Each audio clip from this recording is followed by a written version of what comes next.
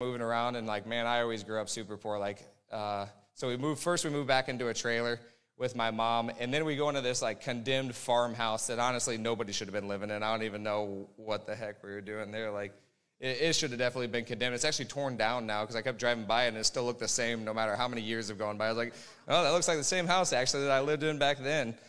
So from there, my mom actually moved down to Kentucky. I moved in with my dad at that time, and then that was my high school years. So throughout my high school years, I was always a very defiant person, and so I never really liked authority. I didn't like listening to people. Yeah, there's me and Tony with his mom back in high school. So I had long hair, piercings. I was in a screamo band. You know, you could picture it.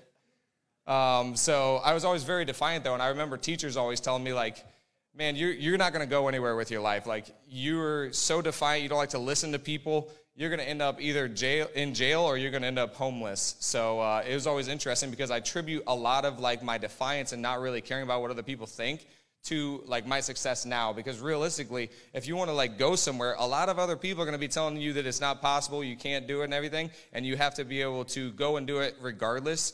And this is another quote that we're going to talk about later, but it's something that really, really hit home with me at a 10X Growth Con, is you guys wouldn't have the dream in your heart if you didn't already have what it takes to make it happen.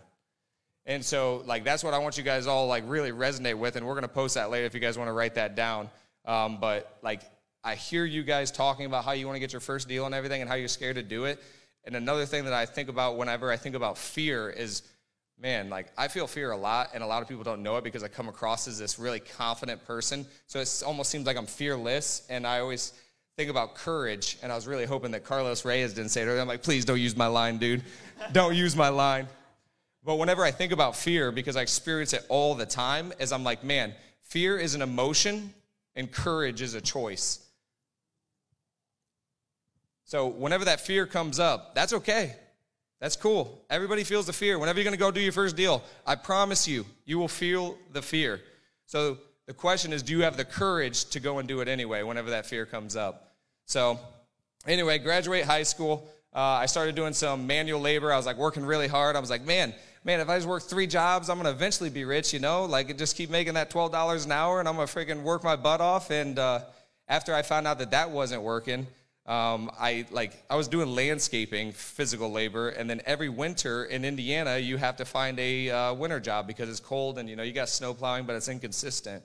So anyway, going from factories, and then I, like, went to Texas one time, worked somewhere, and just kept jumping from job to job whenever I was going back and forth between landscaping. Well, eventually I found car sales. So that was where I feel like I found my calling, and, like, it was like a part of what, like, was me. I was like, man, this is what I'm meant to do.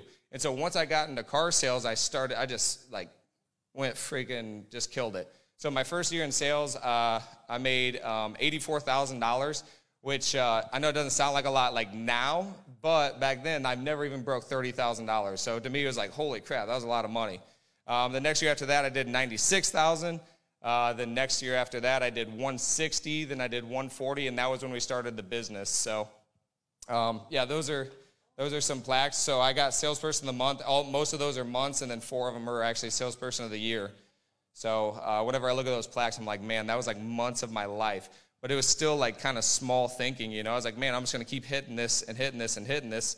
And then I actually didn't have this in my script or anything like that, but I actually went through a divorce because of a lot of this stuff, because I was just so focused on the goal. That's why whenever Heather talks about, like, think about the end in mind, and that's something that I think Ryan does really well too, is really think about where are you going whenever you do get to the end, which is important.